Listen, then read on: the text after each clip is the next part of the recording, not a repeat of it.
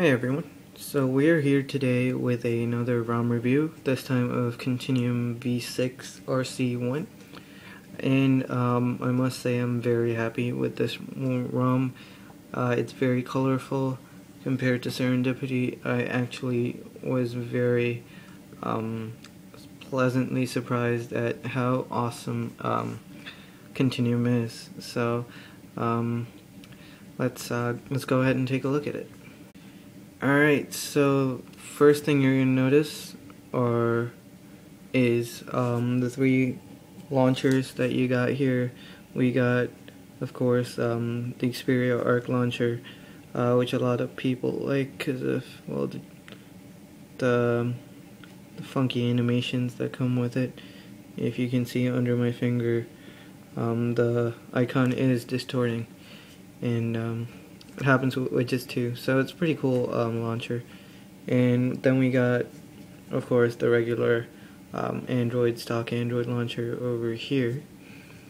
That issue is still there if you remember from a while ago, an older Continuum ROM review. It does eventually turn up, but it takes quite a while, so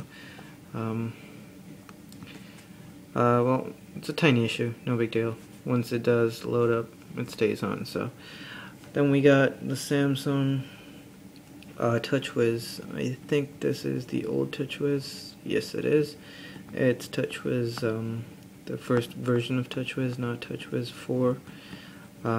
Also very snappy. I have grown out of this launcher, so, but some people do like it, some people don't. I prefer ADW as always, so that's my launcher. Just go ahead and quickly show you that with its awesome animations and customizability. It's a little laggy right now, but yeah, so you got the three different launchers, and of course if we go to About Phone, we find that it is 2.3.4 with video call capabilities, so that is awesome news. Definitely looking forward to that, although we do not have front-facing camera, but hey, we'll take anything. So it's got the new Talon kernel and a newer version of voltage control. I've never seen this version. It might be because I haven't really looked into the updating of it, but it's definitely better looking and more user-friendly. Of course, the kernel is overclockable to 1.2 gigahertz or 1200 megahertz. So definitely so far it's been pretty good. So as for some features of the ROM, we got a regular phone, dialer, with landscape capabilities. There you go. It's quite normal. Almost every single ROM, new ROM these days has landscape capability, so that's nothing new actually. So what is new, well, relatively new, is the 9 lock screens that you get. I believe this may be from Degrade because I recognize it from his ROMs. So lock screen, transition animations, lock screen, you got 9 different lock screens to choose from. There is I have a lock screen video demonstrating most of them, so you should go check that out.